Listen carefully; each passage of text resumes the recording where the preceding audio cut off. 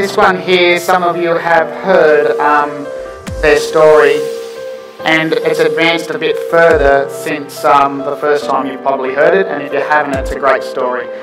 So, picking a strategy and becoming an expert is probably the thing that you need to concentrate on, and that's what they have done. In Victoria, there's one strategy that outperformed every other when you're looking at cash flow, and if you can combine strategies, take note to what's going on in here. Please welcome Mark and Amanda.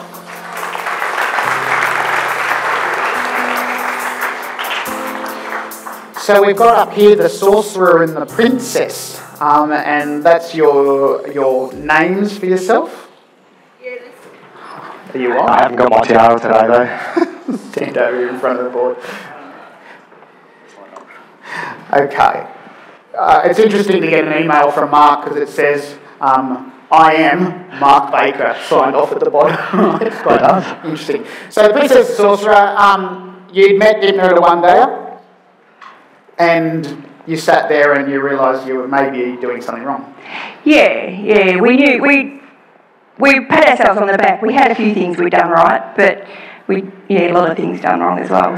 So you had a few businesses. You had mobile phone stores and a few things in there. Yeah, we were running about 5 businesses at the time. Not all of them making money. Mark was working ridiculous hours, and we had 2 young children. And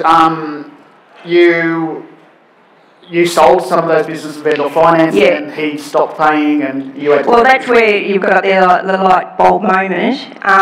We still had all those businesses, and we were running around, and we were living in a little country town. We were driving 50 k's one direction for one business, 50 k's another direction for another business. Luckily, one of the businesses was local, and then our kids were going to school 25 k's in the opposite direction again. And when they talk about getting hit in the head, our son got the hit in the head with the cricket bat at school, and we got the phone call, and we're like 75 k's away, and realising we couldn't just drop everything because we were running a business, and had to rely on family to go and get him and take him to the hospital. So that was the moment. That was the moment where we said we need to sit down and make our life far more simple. So you're sitting in there, and the fact was that you relied on growth. You did what every other standard investor had done in the past. You relied on capital growth.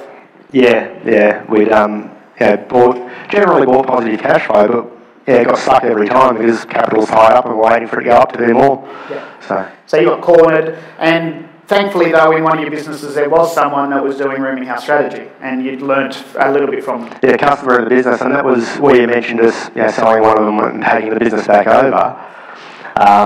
That was a customer that came in after we'd taken that business back over. So had that not had happened, you wouldn't be where you are today. Yeah. And that was a real pivotal moment, because I know most people know the story, but I had breast cancer. I was diagnosed with breast cancer. It actually was my second cancer. I had thyroid cancer before that. And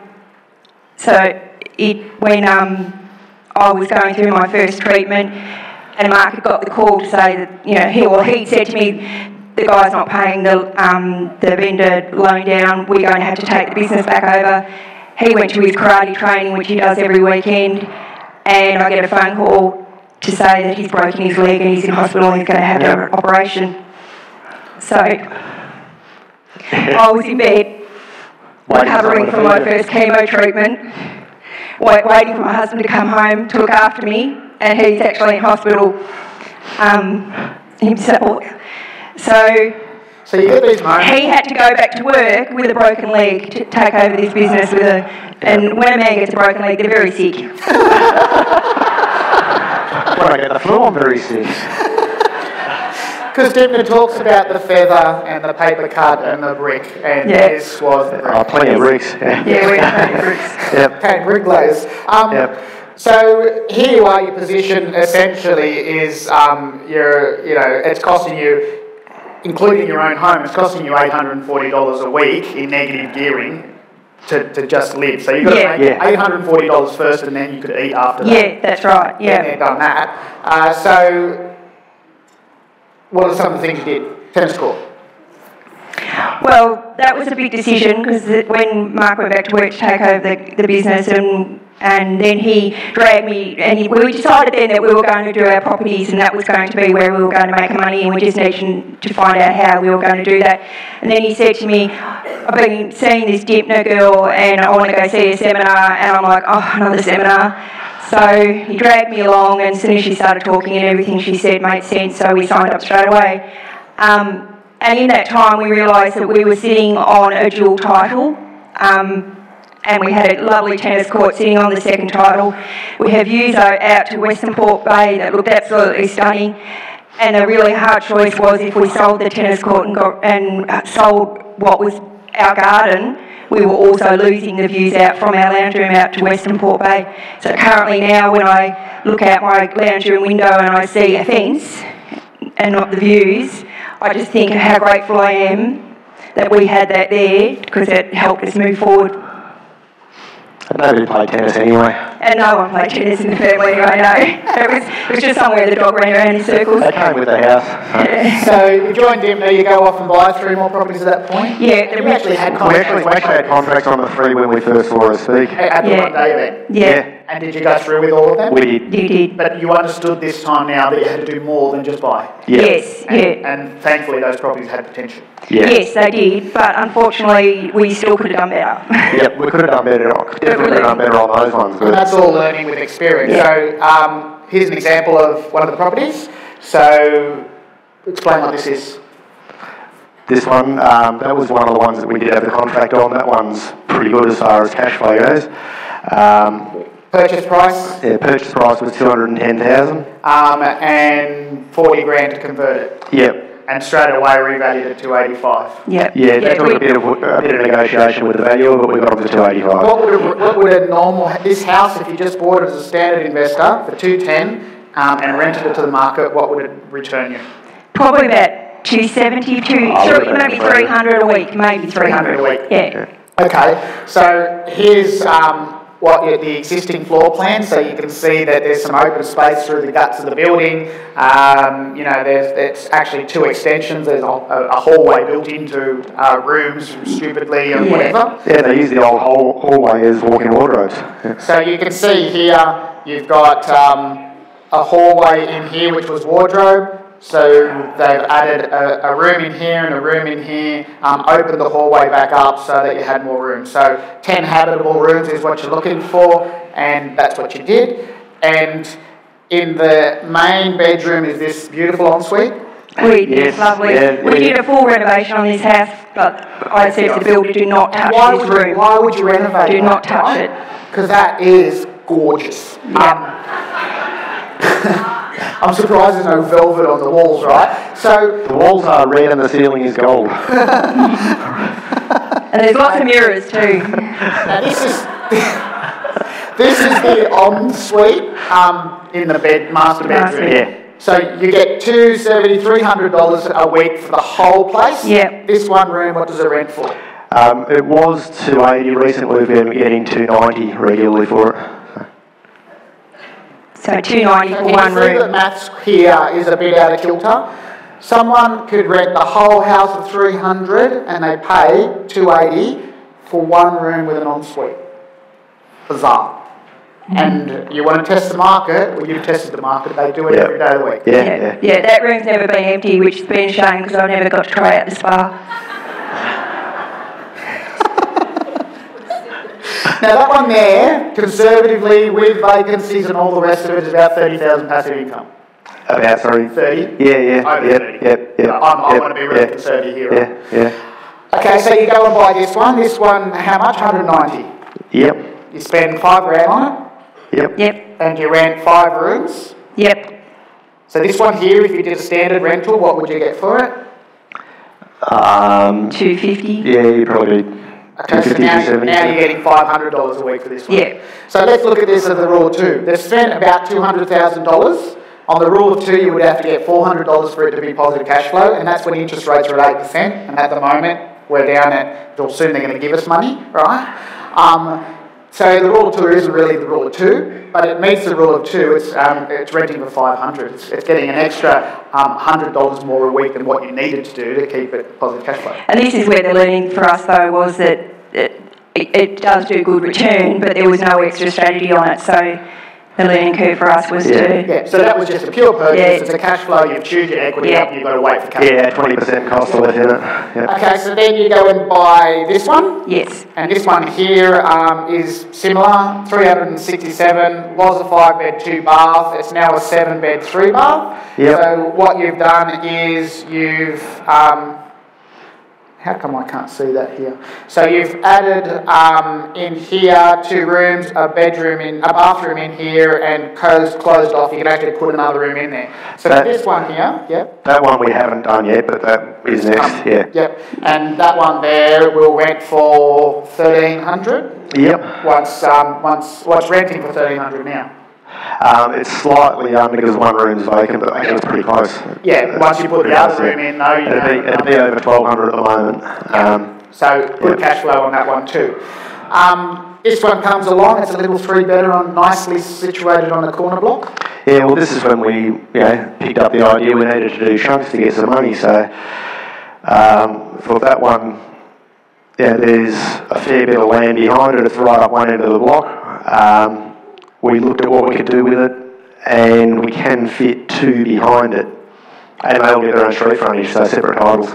So this one's was in DA approvals for a very long time. There was a lot of stuff ups, and at one stage we had approval for build, but they realised they forgot about the sewerage. So we could build houses just with no toilets in them.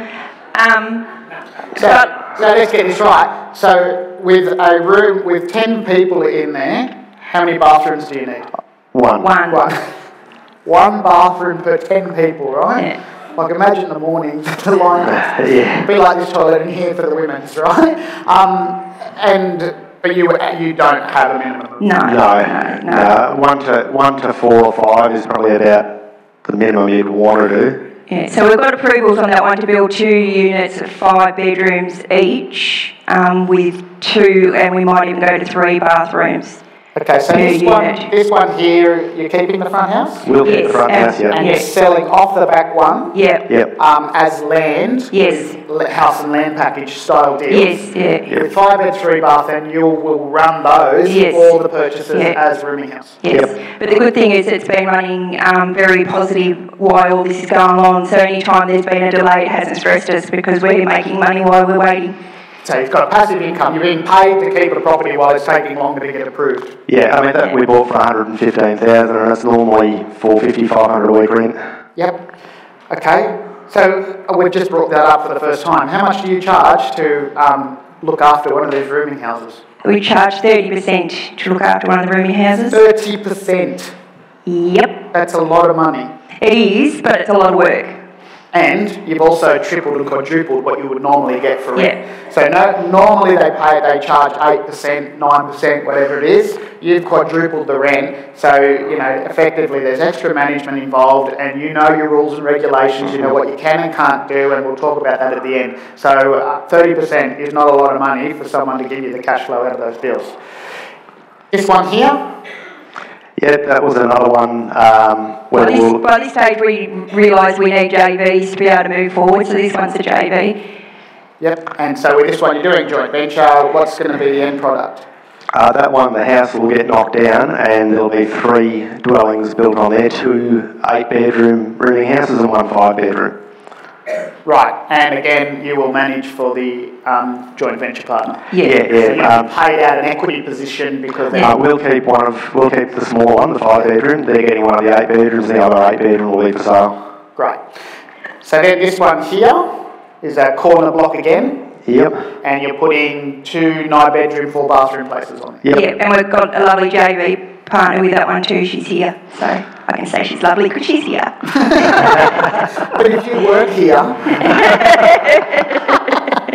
So this one here, so you've got a 6-bed that you're keeping at the front. Yep. And you'll keep the 6-bedder and you'll manage the 8-bedders, 9-bedders at the back. Yeah, the partner will keep the 2 new ones. The good thing with the design that we're coming up with too is that currently it will be a boarding house, but in the design we try and create as much single living, so we've got an ensuite plus a bedroom that has a bit of a kitchenette. So, and we find those tenants stay really long, and there you read about the legislation says that you can have your own bathroom and your own kitchenette in the rooming house. Yeah. Okay, this one here, so you bought this one fairly well. Yeah, we got this really cheap. We were looking for a bigger house, much bigger house, to be able to do a boarding house and a splitter. But I came across this and I just knew it was too cheap, and I know it's only 2 bedroom. We've made it into 3. Currently we're just renting it as to a single mum. It's a standard. Because it's positive, just like this. We've got, again, a JV partner. It came through quite quickly on this one actually. We've got approvals for, 7 bedroom, 4 bathroom? Yep. On the back, On the back, yeah. Great. Okay, so then you come up and now you've got units that you're doing here? This is actually with another JV partner. We've got approvals to build 3 bedroom units with 3 bathrooms. So, cash partner here will push this forward? Our current JV partner doesn't want to move forward on it. They don't have the money to move forward on it, so we need a new JV partner to move forward on it. And again, you'll end up with some nice properties there. Now this one, this next one you come and do on your own. This is a good deal. Yeah, that one was actually advertised on Gumtree, and it was already a boarding house. It was purpose built in 2007. We'll manage to negotiate a vendor finance deal on that to buy that one. So this one here was a 4 bedroom, 4 bathroom, 4 living plus 1 kitchen? Yes. And then you went in and converted it to a 5-5-5. Yeah. So now you've got 5 separate rooming house rooms with their own kitchen, their own bathroom and their own bedroom. The only thing they share is a laundry. They share a laundry, that's all they have to share. So cash flow on that's pretty good too. Yeah. Stuff that's more important than property to you. What's the program giving you knowledge? Yeah, lots of knowledge. When you go ahead and doing deals and you don't have that fear behind you. Before we started doing Dipner, we used to hear people that did unit developments and we would go, oh my God, that's so scary. But once you've got the education behind you and you just take your little steps and you learn, it takes all the fear away and replaces it with peace. And you've become an expert. For Victoria, you're the expert for rooming houses. Yeah, that's sort of happened. Yeah. And that happens, that you get to your point, Malcolm Gladwell talks about it too. And so whenever there's a question around rooming houses for me, for any of the students that I work with personally, I'll always go, Mark Amanda, we need your input here, happy to pay you for your services, cause you will pay for experience every day of the week. That's a professional that does what they do and they know what they're doing. But often, most of the time, it's for free. I had the council ring me. That one of the other ones that's 8 bedrooms, we also turning that to 9. The council rang me and told me I needed a planning permit, a youth permit and all that sort of stuff. I explained to them that I didn't. They were adamant that I did. They rang me half an hour later and apologised. We were at one of the boot camps and we were talking about boarding houses, and a girl put her hand up in the audience and she had been stuck for 6 months? 9 months. 9 months. And because the council was telling her she couldn't do what she was doing when she actually could, so Mark got on the phone and spoke to her town planner. Her town planner, and the deal was, the council had to drop what they were saying. So she had been stuck for 9 months for no reason, only because she didn't know. So you've learned lots, stacking strategies? Yeah. Definitely, make sure. So Brad talks about this, stacking strategies. Do as much as you possibly can on the deal. The more strategies you'll fit in, the more money you'll make out of the deal. What would you have not done? Look, don't buy for future growth. Buy for manufacturing. Yeah, manufacturing growth, definitely. Amanda, you want to say something about your part? Yeah, I do. I do want to say a lot because really all this, it's great with Dipner and Ian and all the team of people that we've met have given us a lot of support. But I would have to say, without Mark, none of this would have moved forward, because you can get all the knowledge in the world, but if you don't put it into action, then you'll get nowhere. And as I said, I've had 2 cancers, and I'm now going through finding out that I have a genetic mutation, a double genetic mutation, which has led me to have chronic fatigue. Mark, and that is also why I got cancer, so that was good news to find out why. Mark is a great husband. He just, I need at least 12, sometimes 14 hours sleep at least. He just gets up, moves forward, doesn't complain, doesn't just accepts me as I am. And on some days I literally can't get off the couch, I literally can't manage anything, and there might be a meeting at the school for one of our kids, and he'll have worked all day and he'll still drop everything and take the kids off to the meeting knowing that I can't drive that night. So I would like to say that Mark deserves a big round of applause for everything he's done for me.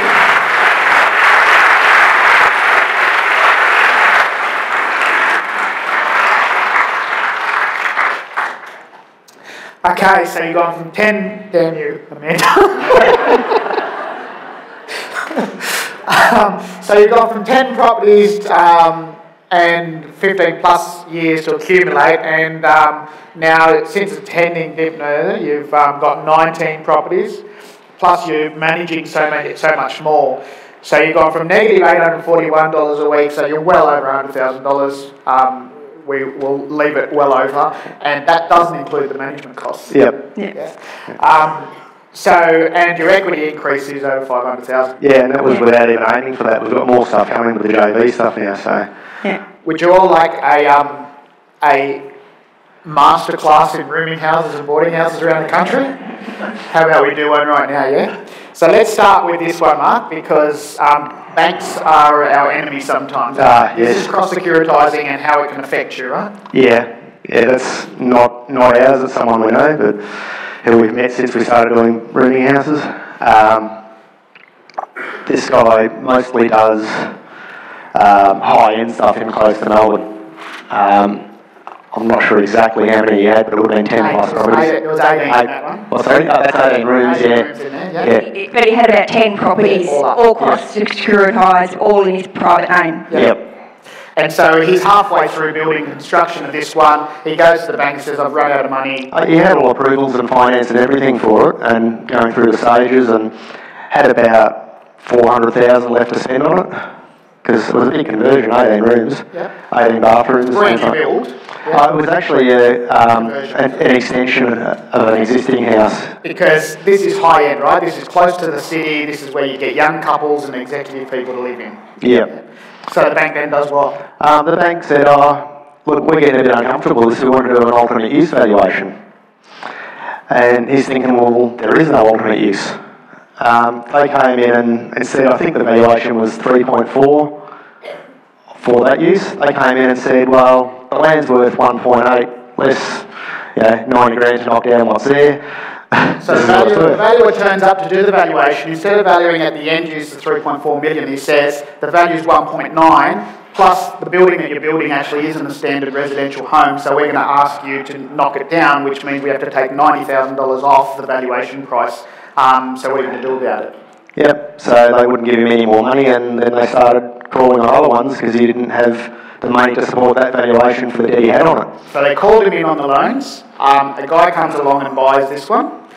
And finishes it. So he buys it, finishes it himself, and then gets the original owner to come back and manage it for him. The original owner leases it back, and that's what he's done. A lot of his properties that were sold, he leased back, but they sold somewhere close to 10 properties, and he lost about $3 million in the process. Didn't do anything wrong except cross-securitizing, right? So let's go to Victoria. All right, Brian. So Victoria. We're talking about rooming houses here. All right, there's legislation at state government level. Yep. So the rooming houses say that you can have how many habitable rooms? 10 habitable rooms. Okay, so what is a habitable room?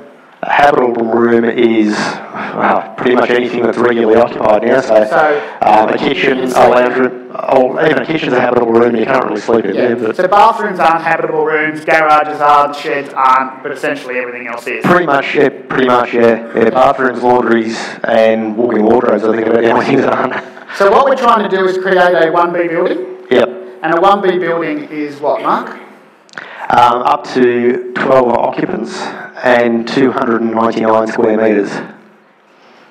So 12 occupants and under roof. Under 300, yeah. Under roof, By internal floor area it is, but yeah. Yeah, so no more than 299 square metres. Yep. So as soon as you go above one of those, you're now what they call a Class 3 building in the Building Code of Australia, which means a Class 3 is commercial, and it's like a motel. Every room has to have its own fire-rated box, and that is very expensive to build. But to convert an older house into this, it's quite easy. So what else do we need to do to create a 1B?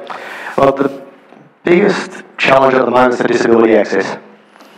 So we have to put it, say, at the moment, Yep. but we've both put in submission to the government Yes, we have. to change that. So disabled access, so that Yep. means you need a wheelchair ramp, Yep. and they have to be able to access all areas, Not all areas, but at least one of every common facility. kitchen, bathroom and bedroom Yep. basically, Yep. and they also need a bathroom. Yep. Smoke detectors. Smoke detectors, yeah, hardwired, interlinked, and activate emergency lighting. Do we need, so we need emergency lighting as Yep. part of that as well? And smoke detectors are in every room, basically. Yeah, so you link all the smoke detectors from room to room over the 10 habitable rooms. You then have storage. 100 litres of lockable food storage per... So storage 100 litres, that's not Yep. a lot, 100 litres. No. It's like a plastic bin from Bunnings. Oh, a big plastic bin, but yeah, and you can do that. You can provide them a plastic tub. Yeah. Fridge space. Fridge space, it's just 400 litres for the house, regardless of the size of the house in Victoria. Now, Queensland have got better rules around that. Yeah. Then, are we done there? That's about it for the 1B building. Pretty much Be it. careful with the 10 habitable space. Oh, yeah, so the 10 habitable rooms, Yeah, be very careful. right? Because you go and put 9 bedrooms in, and then you put a kitchen, dining, lounge as one room, and the building surveyor might come in and go, nah, sorry, that's actually now 11, 12 rooms. So you've got to be very careful. So act on the conservative side and work from there. Yeah, look, you go conservative to begin with, even if you're intending to increase capacity later, then go through planning once you're operating. Sure. Process in Victoria is you buy the property, then you get some plans, Yeah, draw up the plans for what you're going to do, yep. and so while you're drawing the plans, you're talking to who? Mainly just the building surveyor. So your building surveyor, so private building surveyor, is the one that's looking through and ticking off the building code to make sure it becomes a 1B building by all the design that you've done there.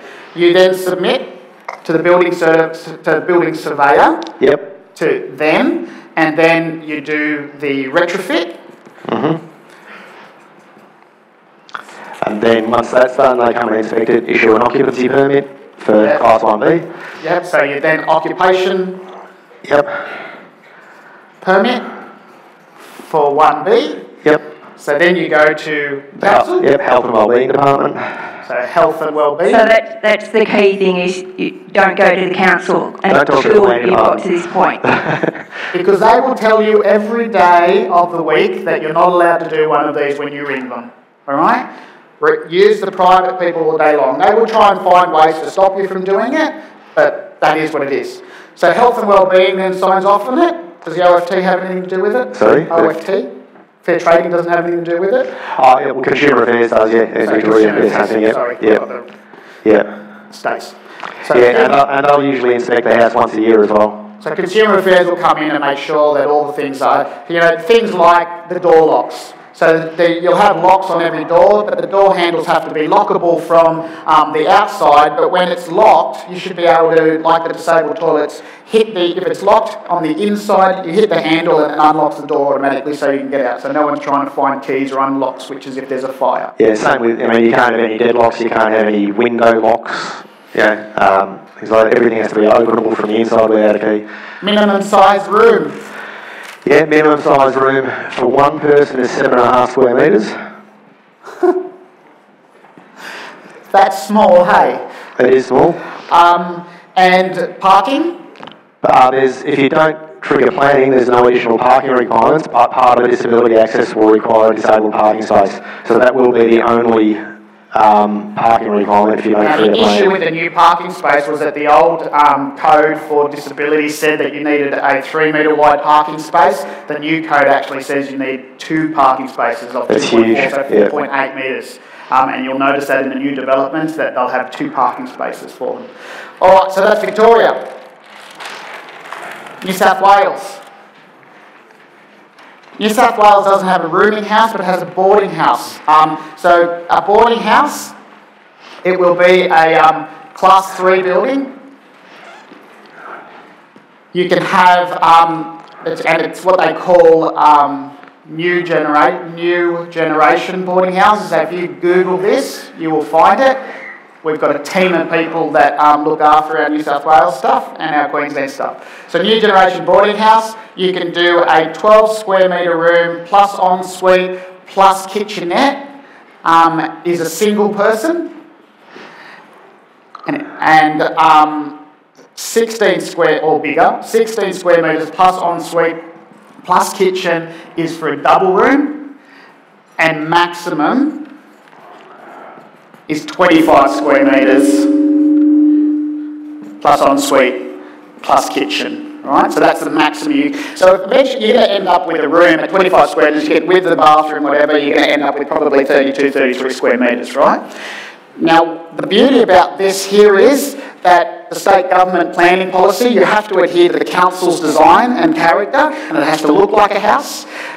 In the end, though, you get parking amenities. So if you're within 400 metres of a bus stop that has 1 bus per day, 1 bus per hour for a certain times of the day, there's lots of different rules which we teach in extreme income. The end result, though, is if you go and build these and you get a submission to the state government, land tax exempt to start with, and secondly, they will give you $10,000 per room, which is broken up as $2,000 per year, for every room that you construct and you build and you rent to someone for longer than 3 months. So they want people to go into boarding houses for extended period of times. So we've got boutique boarding houses in Sydney, high-end, that are pulling in. Now, the rebate that you will, as long as you don't charge more than $221 for a single room and $359 for a double room per week. That's big money, right? And you'll still get the rebate. In some areas, you won't do that. Chippendale will be getting $450 a room, so I'm not going to even worry about the rebate. I'll get more money by renting it at market rate. Queensland, I'll do one quick one for Queensland. The Queensland Rooming House Code is a fantastic tool. It's very well written. I refer to that as well. So. The Rooming House Code, essentially in Brisbane, wait to hear this, in Brisbane, self-accessible like Victoria for a rooming house of up to 5 occupants. So no more than 5 occupants. But that means in a house, you can build a house with 5 rooms, have their own bathroom and everything there. So that's a really great strategy. For the rest of it, it will be code accessible. That means you'll go to the council and they will approve that. So, anything to say about that? About the boarding houses or rooming houses, yeah? What would you say to anyone in the room that's sitting here watching what you've done? Well, I suppose like Amanda said before, you've got to take action. You've got to get moving and do something. It's not much good looking around at different things and not moving anywhere. I mean, if you start moving and you figure out you can refine it, it's easier to change direction once you're already moving. The other thing is, find something, pick a strategy. I mean, you saw with some of the other people that have spoken about it as well, they'll pick one strategy and they'll repeat it.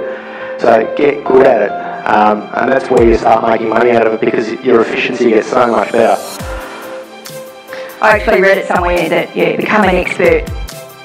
I don't know where I read it, but become an expert in one thing and you'll fly. So that's what we've become. Huge round of applause for Mark and Amanda.